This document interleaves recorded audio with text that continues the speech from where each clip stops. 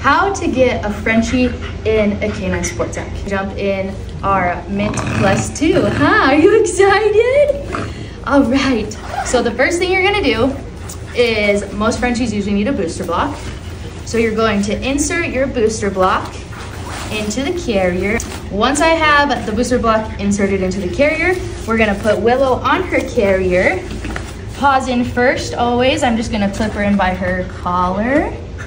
Good girl. Put her paws through the collar enclosure here. Once her paws are through, go ahead and clip that collar enclosure so your dog can't escape. And then you're just gonna scoop up their little booties, slide them right into the carrier, and then zip your carrier up to the top. Once it's to the top, a safety measure you need to remember is to unclip the collar enclosure, feed it through this buckle right here of the zipper, clip it back up, and cinch that down, just in case, so the zipper does not come down. Then you're gonna do up the lumbar strap so you can support your pup's back. Yeah, good girl. Make sure those are nice and tight.